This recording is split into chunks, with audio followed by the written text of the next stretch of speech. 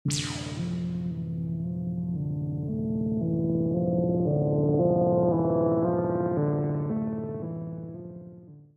masuklah ke ruangan ibu. Ibu berbaring tapi setengah bantal gitu. Jadi nggak tiduran, jadi pakai bantal setengah gitu kan. Terus ditanya, Bu, ada apa Bu? Pertanyaan dari Riki seperti itu. Jawaban ibu tidak langsung menjawab pertanyaan Riki ada apa, tapi langsung bertanya, Joshua ada di mana? Coba panggil Joshua. Tolong kamu naik, yuk saya temanin. Nah, pertama nolak.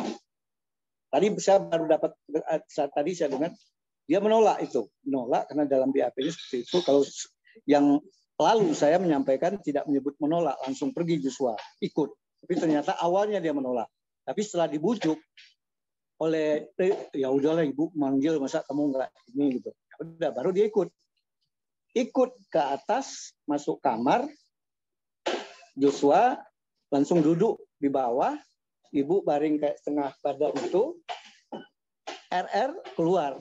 Tapi keluar jaga-jaga juga nggak jauh dari pintu kamar itu. Supaya menjaga-jaga kemungkinan apa gitu ya. Tapi dia tidak dengar pembicaraan ibu Sambo dengan Joshua. Itu lebih kurang mungkin 10 sampai 15 menit. Tidak berapa lama kayak ada panggilan dari ibu RR masuk lagi bawa si Joshua ke bawah. Bawa Joshua ke bawah, di bawah ditanya lagi sama Joshua. Kelihatan Joshua udah agak tenang. Udah, tadi kayak marah-marah juga. Joshua, gimana sih? Ada apa sih sebenarnya? Nah, Joshua berubah lagi. Dia nggak menjelaskan dan dia nggak menyebut kuat lagi. Ya udah, nggak apa-apa kok bang, nggak ada apa-apa. Jadi udah tenang. Sehingga RR tidak berniat lagi, tidak melihat lagi untuk dia bertanya.